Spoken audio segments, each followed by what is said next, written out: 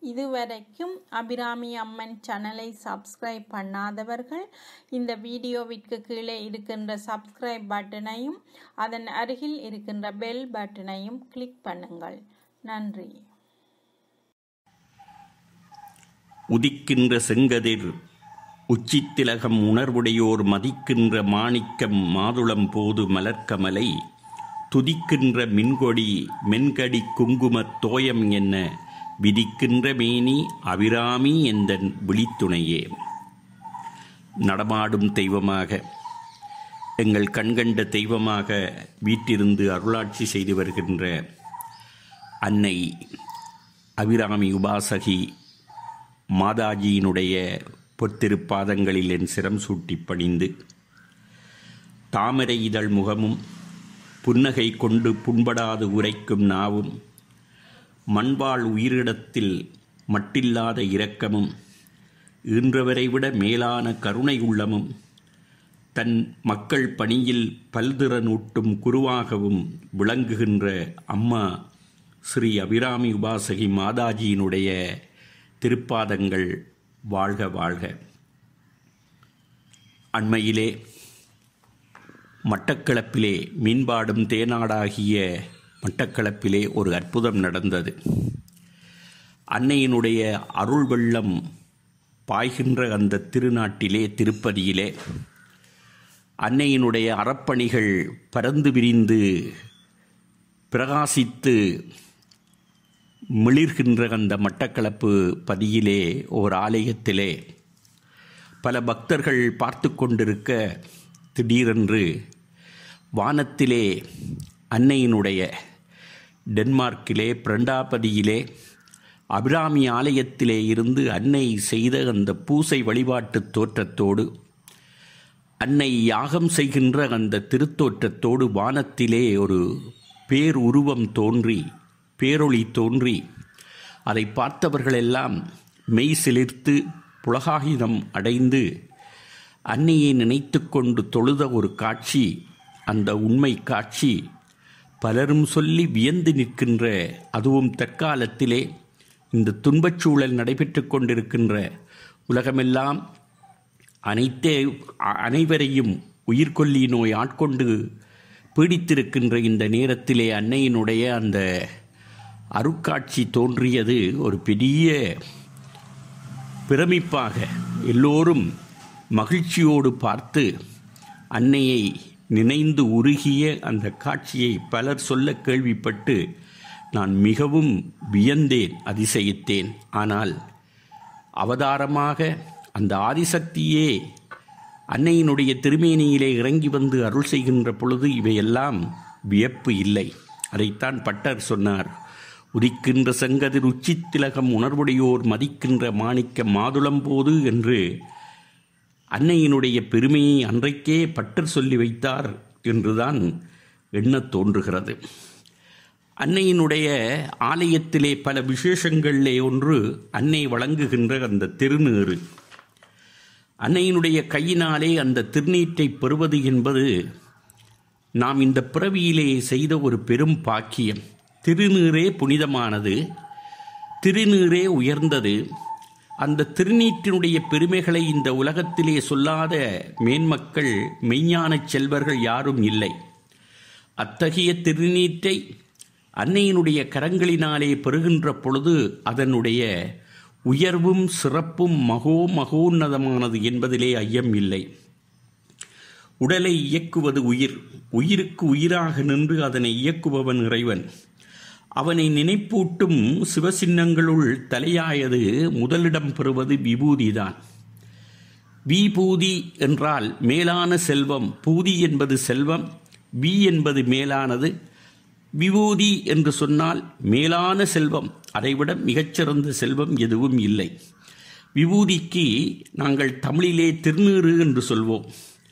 எவர் விபூதி தரித்திருக்கின்றாரோ, சிவசின்னங்கள் அணிந்திருக்கிறாரோ, அவருடைய உள்ளத்தையும் தூய்மையானது என்று போற்ற வேண்டும். இறைவன் அதை கண்டு மகிழ்வான்.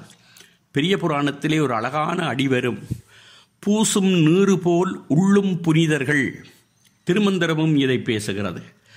அப்படிப்பட்ட அந்த திருநீற்றை இறைவன் எங்களுக்காக அளித்த, எங்களுடைய மேனியையும் ஆன்மாவையும் சுத்தம் செய்து அளித்த அற்புதமான ஒரு பெரும் பேராக அவிசாக கொள்ள வேண்டும். பல சாஸ்திரங்களிலே, நூல்களிலே இந்த திருநீற்றினுடைய பெருமை பலபடச் சொல்லப்படும். மெய்ப்பொருள் நாயனாருடைய வரலாற்றிலே வருகின்ற முத்தநாதன் என்பவன் மெய்யெல்லாம் நீறு பூசி வேணிகள் முடித்து கட்டினான் என்று தன்னுடைய நோக்கத்தை நிறைவேற்ற துர்த்தனாக இருந்தவன் மெய்யெல்லாம் நீறு பூசி வந்த போது கூட மெய்ப்பொருள் நாயனார் அவனுடைய குணம் நோக்காது கோலம் நோக்கி இறைவனடி சேர்ந்தார்.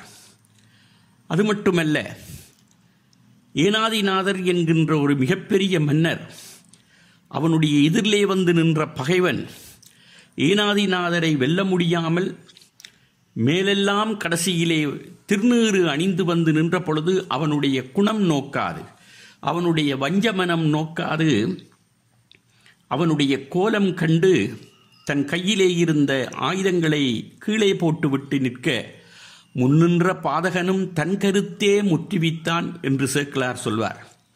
அவன் எதை செய்ய நினைச்சானோ அதை செய்தான். ஏனாதிநாதரை வீழ்த்தி விடுகிறான். ஆனால் அழிகின்ற உடலமும் அழிகின்ற இந்த மண் அரசன் என்கின்ற அந்த பெயரையும் நீத்து அந்த திருநீற்றினுடைய கோலம் கண்டு துதித்த அந்த ஏனாதிநாதருக்கும் மெய்ப்பொருள் நாயனாருக்கும் விண்ணரசு கிடைத்தது.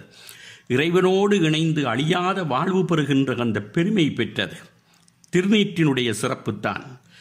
துணி வெளுப்பதற்காக உவர்மண் பொதி சுமந்து கொண்டு வந்த ஒருவன் வழியிலே மழை பெய்து தலையிலே இருந்த அந்த உவர்மண் மூட்டை கரைந்து, அந்த மண்ணெல்லாம் கரைந்து அவனுடைய தேகத்திலே ஒழுகி அது காய்ந்த உடனே அவன் வெள்ளை வெளியேர் என்று திருநீறு பூசியவன் போல ஆகிவிட்டான்.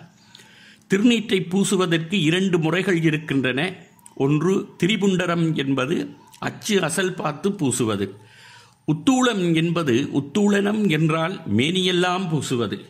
இவனுடைய அந்த உவர்மண் கரைந்து உத்தூளனம் போல ஆகிவிட்ட உடனே எதிரிலே யானையிலே வந்த சேரமான் பெருமாள் நாயனார் அவனுடைய கோலம் கண்டு, அந்த கோலமே அவருக்கு இறைவனை நினைவுபடுத்தியது. யானையிலே இருந்து இறங்கி சிந்தை கலங்கி அவன் தன் தொழிலை கூறிய பொழுதும் கூட அதை பற்றி கொஞ்சமும் சிந்திக்காது அவனுடைய கோலம் கொண்டு வணங்கிய அந்த சேரமான் பெருமாள் நாயனாருடைய வரலாறு எங்களுக்கு என்ன சொல்கிறது என்றால், சிவபெருமானை திருநீறு நினைப்பிக்கிறது. ஆண்டவனை நினைப்பிக்கின்ற அந்த திருநீற்றை கண்டாலே அன்பு பிறக்கிறது. ஆம், திருநீறு என்றால் அன்பு, திருநீறு என்றால் அருள். அத்தகைய அன்பும் அருளும் ஆன்மீகமும் நிறைந்த அந்த திருநீற்றை எங்கள் அன்னை மாதாஜி தன்னுடைய திருக்கரத்தினாலே அதை அள்ளி வழங்குகின்ற பொழுது அதனுடைய மகிமைக்கு ஈடு இணை இல்லை. அம்மா தன் கையாலே அடியவர்களுக்கு, தன்னை நாடி வருகிறவர்களுக்கு நெற்றியிலே நீறு பூசி விடுகிறார்கள். என்று வாயை திறக்கச் செய்து தன்னுடைய திருக்கரத்தினாலே அந்த உன்னத திருநீற்றை வாயிலே இட்டு விடுகிறார்கள். அது மட்டுமல்ல, பொட்டலமாக கட்டி தன் கையினாலே நோயிற்றவர்களுக்கு, தூரத்திலே இருப்பவர்களுக்கு, வீட்டிலே நோயிற்று இருந்தும் ஆலயத்துக்கு வர முடியாதவர்களுக்கு அந்த பொட்டலத்தை அவர்கள் வழங்கி வைக்க, அன்னையின் கரம்பட்ட திருநீற்று பொட்டலம் வீட்டுக்கு சென்ற உடனேயே, வாகனங்களில் அது ஏறிய உடனேயே அன்னையினுடைய அருளும் திருநீற்று மகிமையும் இணைந்து தீராத நோயெல்லாம் தீந்து போகின்ற அந்த சிறப்பை இந்த உலகம் அறியும். எத்தனையோ பேர் நாடு விட்டு நாடு, கண்டம் விட்டு கண்டம், தாயகத்திலே, தமிழகத்திலே, உலகின் பல திசைகளிலும் அபிராமி உபாசகி அன்னை மாதாஜியினுடைய திருக்கரம் தொட்டு கொடுத்த அந்த திருநீற்றினாலே வாழ்வு உயிர்ந்து வருத்தம் நீங்கியவர்கள் எத்தனை பேர் என்றால், அத்தனை பேரும் தங்கள் அருள் அனுபவத்தை சொல்ல வெளிக்கிட்டால் அதுவே ஒரு பெரும் கடல் போல பெருகும். அன்னையே ஆதிசக்தி வந்து இறங்கி நிற்கின்ற அன்னையினுடைய அற்புதமான அந்த திருமேனியின் திருக்கரம் படுகின்ற அத்தனையுமே புனிதமாக, பெருமையாக, சிறப்பாகிறது. விதி கூறி மதிகூற வந்த அன்னை, வேண்டி நிற்போர் வேண்டுதலை ஏற்கும் தெய்வம், கதியற்று கலங்குவோரை காக்கும் தெய்வம், கண்முன்னே காணுகின்ற கருணை தெய்வம், வருகின்ற வாசுகியே உபாசகித்தாயே, வந்தோர்க்கு வந்தருள வேண்டும் தாயே. அன்னையவள் அமர்ந்திருப்பாள் பீடத்திலே, அவளருளோ நிறைந்திருக்கும் ஆலயத்தில். தன்னை நம்பி கூடியிருப்போர் கூடத்தையே தாயவளின் பார்வைப்பட்டு அருள் தெரிக்கும். தன்னை நம்பி கூடியிருப்போர் கூடத்திலே, அந்த மண்டபத்தை அன்னையவள் பார்த்தாலே தாயவளின் பார்வைப்பட்டு அருள் தெரிக்கும். அருள் தேடி வருவோர்க்கு அருளாகினாய், அறிவு பொருள் தேடி வருவோர்க்கு பொருளாகினாய். இருளகற்றி ஒளியேற்றும் எங்கள் தாயே, என்றும் உம்மை காத்திடனும் எங்கள் தாயே. பின்னவரும் பிள்ளைகளும் ஒரு புறமாய், ஆடவரும் காளையரும் மறுபுறமாய், வண்ணமுற வழிவிட்டு இருக்கையிலே அன்னையவள் வந்து போவாள் அதனூடே. ஆசை பாசம் அவலமென்று அலைந்தவர்கள் அன்னை வாசல் தேடியோடி வருகையிலே, நேசமுடன் அன்னை அங்கு அரவணைப்பாள், நிம்மதியை சந்நிதியில் தந்திடுவாள். அப்படிப்பட்ட தாய் அன்னையினுடைய இந்த அருளாட்சி நிலவுகின்ற இந்த டென்மார்க் பிரண்டாபதி என்கின்ற இந்த திருத்தலம் ஒரு கொடுத்து வைத்த தலம். அடியார்களே, என் உள்ளத்திலே தோன்றுகின்ற ஒன்றை நான் சொல்கிறேன். இத்தனை காலம் இத்தனை நூல்களை கற்றவன், இத்தனை ஆன்மீக அனுபவத்தை பெற்றவன் என்ற வகையிலே என் உள்ளத்திலே தோன்றுகின்ற அன்னை பற்றிய ஒரு செய்தியை உங்களோடு பகிர்ந்து கொள்ள விரும்புகிறேன். அன்னை தாயகத்திலே இலங்கையிலே ஏழாலையிலே அவர்கள் தோன்றியிருந்தாலும் அவதரித்திருந்தாலும் இத்தனை நாடுகள் இருக்க ஏன் டென்மார்க் செல்ல வேண்டும்? டென்மார்க்கிலும் பிரண்டாபதியிலே போய் அன்னை அமர வேண்டும் என்பது அது எப்போவோ இறைவனால் விதிக்கப்பட்டது. அன்னையையும் இந்த ஆலயத்தையும் அன்னையினுடைய அருட்பணியையும் நினைக்கின்ற பொழுது யாழ்ப்பாணத்து நல்லூர் எம்பெருமான் யோகர் சுவாமிகளினுடைய அவருக்கு அவருடைய குரு உரைத்த அந்த 4 மகா வாக்கியங்களும் தான் எனக்கு நினைவுக்கு வருகிறது. அன்னை சென்று டென்மார்க்கிலே அமர்ந்ததும், பிரண்டாபதியிலே ஆலயம் அமைந்ததும், அங்கிருந்து உலகம் முழுக்க அன்னையினுடைய அருளொளி பரவுவதற்கும் யோகர் சுவாமிகள் சொன்னது போல எப்போவோ முடிந்த காரியம், முழுவதும் உண்மை, ஒரு பொல்லாப்பும் இல்லை, யாமறியோம். இது மகா வாக்கியங்கள் அன்னைக்கு அப்படியே பொருந்துகிறது. என் உள்ளம் என்ன நினைக்கிறதென்றால், டென்மார்க் என்ற அந்த சொல்லை நாங்கள் தமிழுக்கு எழுதுவோமாக இருந்தால், தமிழினுடைய உச்சரிப்பு வடிவத்திலே எழுதுவோமாக இருந்தால், உச்சரிப்போமாக இருந்தால் டேனா என்பது முன்னே வராது. ஆகையினாலே தென் மார்க் என்றுதான் தமிழுக்கு தேனா போட்டு எழுத வேண்டி வரும் தமிழ் உச்சரிப்பு முறையிலே. மார்க் என்றது இக்கண்ணா என்று முடியாது. ஒன்றில் மார்க்கு என்று முடிய வேண்டும், அல்லது மார்க்கம் என்று முடிய வேண்டும். அப்படி பார்த்தால் இது என் சிந்தனை தான். ஆனாலும் எனக்கு அது சரியாக பொருந்துகிறதாக நான் நினைக்கிறேன். டென்மார்க் என்பது தமிழ் உச்சரிப்பு வடிவத்துக்கு தென் மார்க்கம் அல்லது தென் மார்க்கு என்று வர வேண்டும். தென் மார்க்கம் என்பது பொருத்தம். என்னென்றால், இந்த உலகத்தில் வாழுகின்ற அத்தனை மனித உயிர்களும், மனிதர்கள் மட்டுமல்ல, புல் புழு பல்விருகம் எல்லாமே கடைசியிலே ஒரு வாழ்க்கை முடிகின்ற பொழுது அது தென் மார்க்கமாக தெற்கு திசை நோக்கித்தான் செல்ல வேண்டும். ஆனால் பூலகத்தினுடைய அமைப்பிலே டென்மார்க் வடக்கு உச்சியிலே இருந்தாலும் அதற்கு என்று ஒரு நிலை இருக்கிறதல்லவா. தென் மார்க்கம், டென்மார்க் என்பதை தென் மார்க்கம் என்று தமிழ்படுத்தி கொண்டால், தெற்கு திசை நோக்கி மரண யாத்திரை போகின்ற அத்தனை உயிர்களையும் தடுத்து பிரண்டாபதி என்பதை கூட பிராணன் அண்டாபதி, பிரண்டாபதி என்பது பிரா என்பது பிராணன், பிராணன் என்பது உயிர்.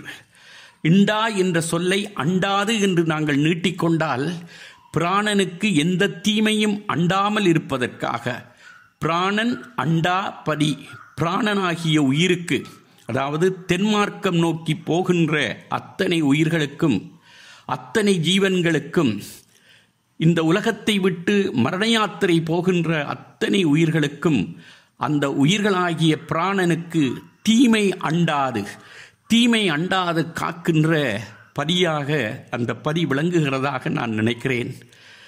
தென்மார்க்கம் செல்லுகின்ற பிராணன்களுக்கு தீமை அண்டாமல் காக்கின்ற பதியாக டென்மார்க் பிரண்டாபதி ஆலயம் இல்லை என்றால் அன்னை போய் அந்த இடத்திலே இருக்க வேண்டும் என்பது எப்படி அமையும்? அம்பாளே தீர்மானித்தது, ஆதிசக்தி பராசக்தி தீர்மானித்தது. அப்படிப்பட்ட அந்த ஆலயத்திலே இன்றைக்கு எங்களுக்காக தனித்திருந்து விழித்திருந்து பசித்திருந்து அன்னை அபிராமி உபாசகி மாதாஜி கண்கண்ட தெய்வமாக விளங்குகின்ற அந்த அன்பு தாய் எங்களுக்காக இயற்றுகின்ற இந்த யாகங்கள் பூசை வழிபாடுகள் அனைத்தும் எங்களுக்காகவே. அம்பிகையை சரணடைந்தால் அதிக வரம் பெறலாம். அன்னையை நினைப்போம். தொலைக்காட்சி வழியாக இருந்து அன்னையினுடைய அந்த அருட்பூசையையும் அவர்கள் தன்னுடைய திவ்ய கரத்தினாலே ஏற்றுகின்ற யாக வழிபாடுகளையும் காண்போம். அம்பிகையை சரணடைவோம், அதிக வரம் பெறுவோம். நன்றி, வணக்கம்.